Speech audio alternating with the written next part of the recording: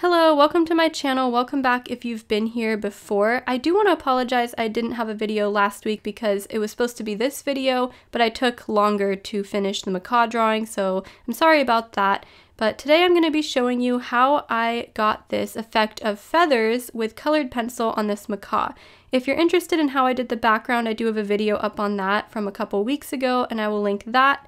And I used solvent in that video, but in this video I'm not going to be using solvent, so all you need for this video are your colored pencils.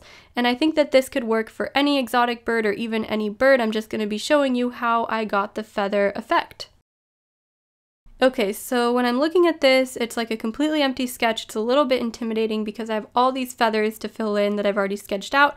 So to make the process easier, I'm going to break it down, and I'm going to start around the face because I have the face already pretty much done. I'm going to work my way from like around the face to the head and neck and then all the way down the body of the macaw, and that way it's not going to be as intimidating.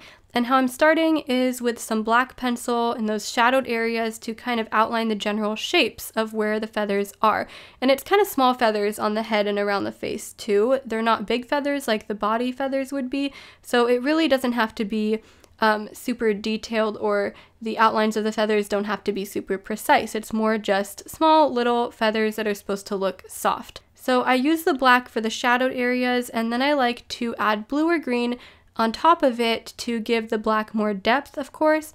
And then of course I'm filling in the colors of the feathers between that. But with everything I do, I'm making sure that the pencil strokes are still going in the same direction. You can see some kind of linear looking pencil strokes. It's best to use these types of strokes when you're doing feathers because it's more realistic.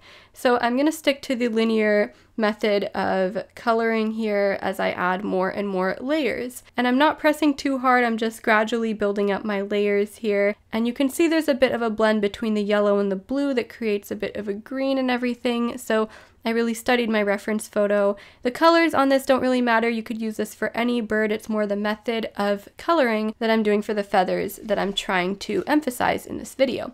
But anyways, as I'm starting to work a little bit away from the face, since I do have a background on this, I have to kind of modify the background a little bit to make sure the edges of the feathers look realistic against the background. So I am going to kind of work on that later, but for now I'm just going to focus on the feathers themselves. A lot of the feathers have like weird patterns. It's not always going to be perfect. It's a little bit irregular. And I think that that looks good and more natural than if everything looked too perfect and every feather was like the same size. So you don't really have to worry too much about that. You can kind of vary things like how big each feather is and everything, because I think that makes it look more realistic too. So I'm not worried about that. I'm just worried about creating those linear strokes and of course the shadows and highlights, which are going to help me get depth. Now, there aren't any like white highlights in this. There's a few around the outline that I'm going to work on later, but there aren't any really bright highlights around this. I'm just going to use the brighter pencils, so like the light blue and the yellow as my highlight, and I'm going to use the black and maybe the dark indigo as I'm referring to my shadows. Also, of course, this is kind of going to be a long process when you are working on something like feathers or fur or even skin if you're doing a portrait. So you kind of have to be patient with it, and everything will come together in the end, but you have to kind of compartmentalize a little bit and do like a step by step or section by section to avoid getting too overwhelmed by everything. Anyways, I am working down the macaw right now. You can see there's a big area, a big space left white, and that's because there's yellow feathers that are more like I guess you would say on the underbelly of the macaw that are a little bit of a different, softer texture that I'm going to work on as well. And it's kind of hard with something like a bright yellow where you still have to add in some shadows. You kind of have to use almost a brown tone or an orangey tone in order to do that. So I'm using a brown tone and a little bit of a warm gray tone. Now for these feathers, I'm not going to have nearly as many linear lines. So there are linear lines. There are going to be some lines, but they're going to be a bit softer, and then I might include some sharper lines for detail in some areas. But since I want these feathers to look even softer than the other feathers, and kind of even more fluffy, and I don't want them to be in too many separate sections. I want them to kind of all blend together a bit, so I'm not going to use a terrible amount of sharp lines. There are some areas though that do have a bit of a shadow or a little bit of a detail, so I won't ignore those areas, but you can already see as I'm coloring these feathers, I'm still using the linear method of coloring, so I'm not just coloring in random directions, but I'm using more like the side of my pencil to do it, and I'm not using as sharp of a point, or I'm not using as much pressure to avoid getting too many lines down. And also these areas are rather light too, so I have to be careful not to make my shadows too dark. There are some shadows that are more black, I would say, and very dark that I use my black pencil for, but I kind of would recommend starting off with the lighter shadows, and then later, if you need to add darker shadows to a lighter area, you can always do that later. You don't have to start out with that. Okay, so I realize now that I kind of skipped over the part where I'm working on these blue feathers towards the edge of the macaw, but fear not, there are plenty more blue feathers to come, so I'll tell you about my methods on how I do that soon. But anyways, back to the underbelly of the macaw. The warm gray creates a cool shadow tone, not a cool tone, it creates a warm shadow tone because it's a warm gray, but it creates a cool looking shadow tone, but you can also use like burnt sienna or more of like an orange golden color or a brown. The warm gray was kind of just my choice in what I did. I could have used a different color, more like a brown looking back on it, but that's okay. It turned out fine. So again, it doesn't really matter. The colors are up to you what you're doing and what project you're working on and what kind of drawing you're doing. It's mostly the method that matters. And by the way, I haven't mentioned this yet, and you might be able to tell if you own these already, but I'm using the Polychromos pencils, the Faber Castell Polychromos, and I like to use these for things like this because they just keep a really sharp point, and you can really get those line details in without really having to sharpen them as much as a pencil like Prismacolor. Not to say you can't do this with Prismacolors or any wax-based pencil, because yes, you can.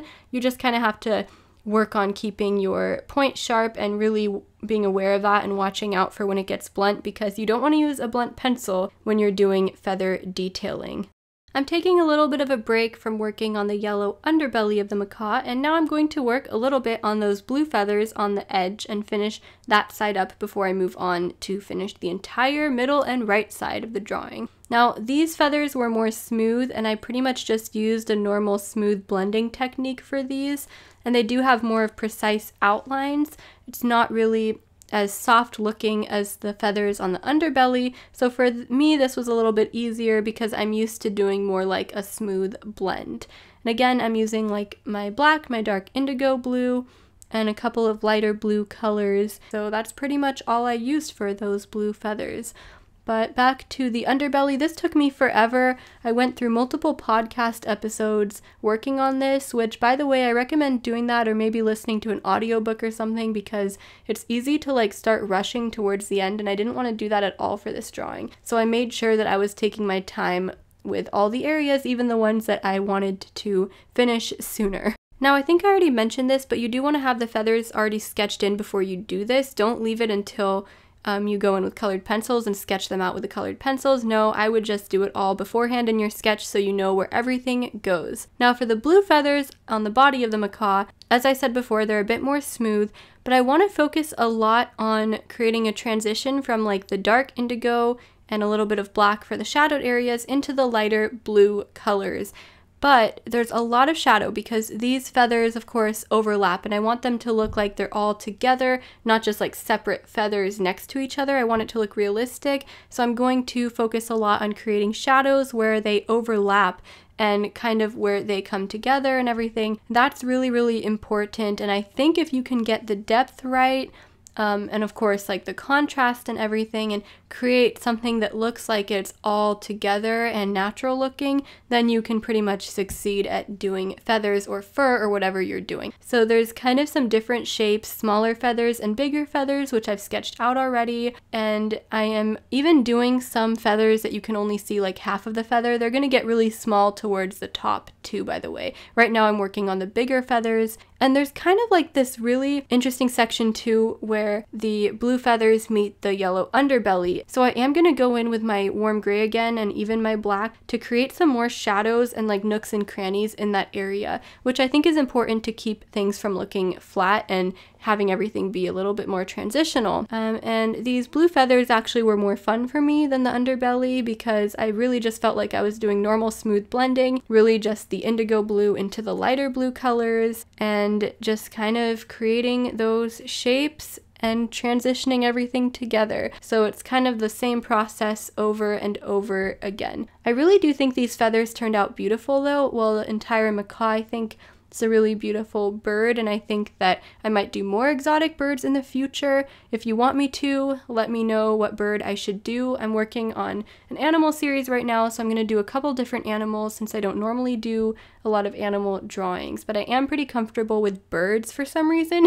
But I'm going to try and branch out and maybe do like a reptile or something else for my next drawing in this series. Another important thing though, even though this is smooth blending and it's not as kind of all over the place as the feathers were around the face, I still am going to be careful to still color in kind of a linear direction and all in the same direction that the feather is going in. You know, I think that that kind of helps things all come together and you don't get any random pencil strokes in random directions. So that's what I like to do for this. Now, some of these feathers towards the bottom, you can see there's like kind of these dark spaces between the feathers. And I think that that is part of the reason where when you want to do things like shadows and things like that, I think there's little details like that that really kind of make everything come together. So make sure you don't ignore anything in your sketch and all of those weird details you want to add in into your drawing because it will look more realistic in the end. Even though I'm using the same method, they all look just a little bit different, as I said before. Some are smaller and different shapes and moving in different directions, and I kind of just want to go feather by feather and do one at a time so that I can focus one at a time and compartmentalize the same thing that I did.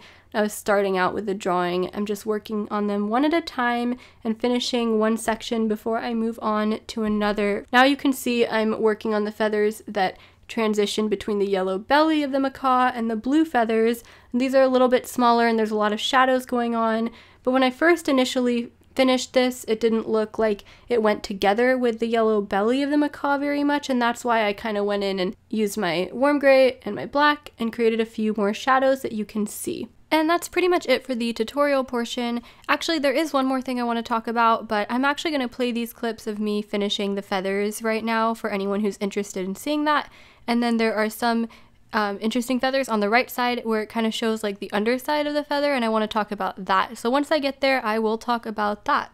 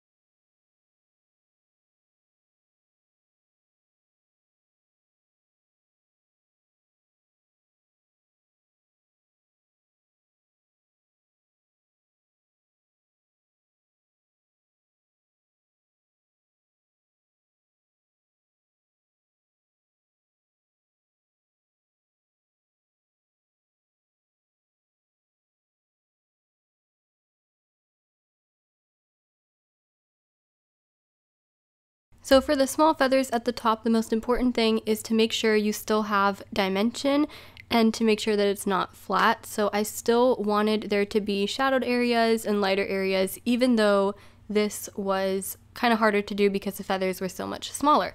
And then on the very right side is kind of the underside of a feather, so it's pretty dark and a little bit of yellow.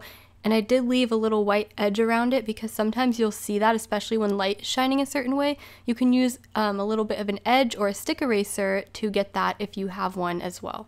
And that is pretty much all that I have for this video. I hope that it was helpful, even though it was kind of short and just a little feather tutorial. And I hope that you enjoy this macaw drawing. Again, let me know if you want me to do another exotic bird or any type of bird. I'm going to be doing a couple different animals here, so watch out for videos on those. And thank you guys so much for watching as always, and leave me a comment, let me know what you think about the video. Bye guys!